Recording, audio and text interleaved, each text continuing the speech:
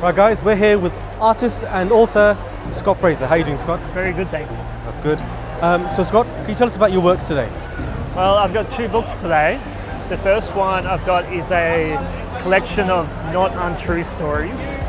So it's kind of based on true stories, but maybe the facts have changed kind of thing. And then the second book I have, it's called Shadow Rumble. And it's basically, it's vampires versus werewolves set in Melbourne. And it's kind of like also based on true stories.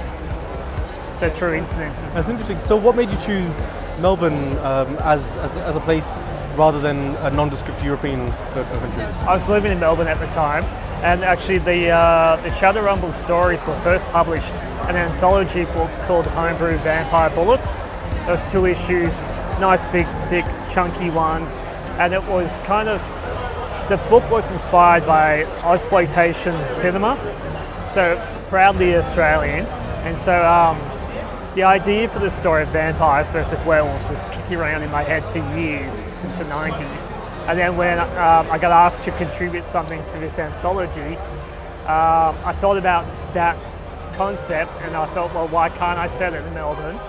And then the more I thought about it, the more true events that were happening around Melbourne, I could adapt the story to Melbourne. So it's kind of, it's about the gentrification of suburbs, it's about big business, it's about local communities and the different culture wars.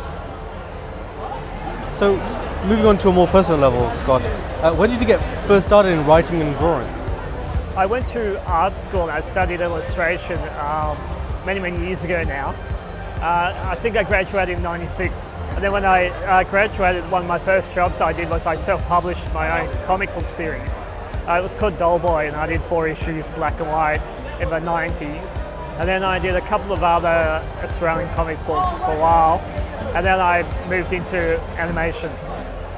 So I was storyboarding TV shows and character concepts, and since then I've worked on multimedia projects. I illustrate for lots of educational books, doing comics for them, and I also do graphic design, which is probably my main job now. So when you worked on sort of animation in television, yeah. What was the, if you don't mind me asking, what were some of the projects that you worked on? I was working for a little boutique studio down in Hobart called Blue Rocket, and they, at the time, they were doing short animation series, so like 5-minute series, that were sold to the ABC and also to the European market. So we did a series called Hooter and Snoz, that was a 3D animation.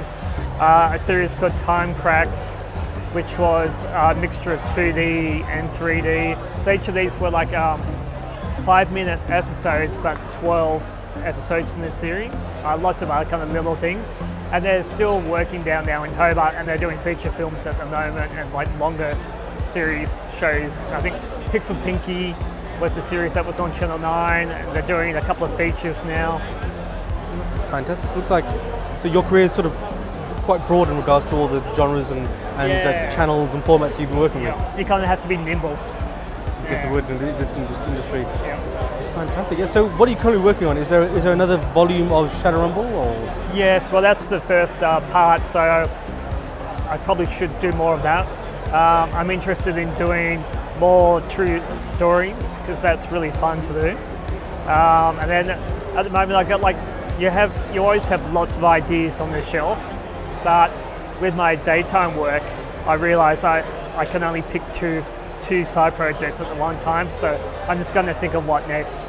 I'm thinking about republishing my original Dollboy series into one collection, kind of remastering it. Make it all nice and polished. Yeah, fix the spelling mistakes and touch up the lettering and that kind of thing.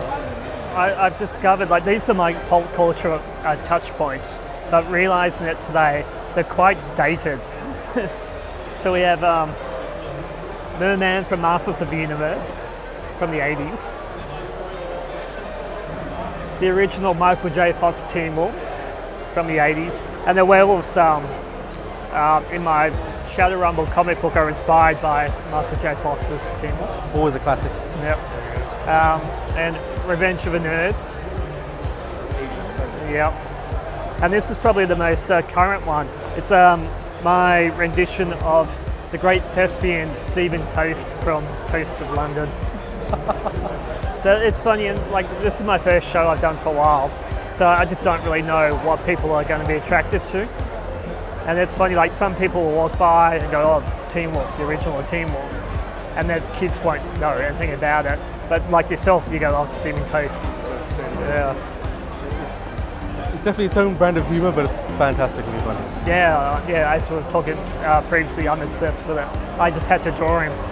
So like with this kind of show, I don't know, like you just kind of, I don't know what people are going to be into. And I think like looking around, there's lots of superhero kind of mainstream stuff, so maybe there's a market for this, maybe this is, like it's a point of difference, but it's kind of the stuff I like doing. Fantastic, Scott. Anyway, thank you very much for showing us what you have here. No, my pleasure. We hope to see you at other conventions. Thank you very much. Thank you. Thank you. Cheers.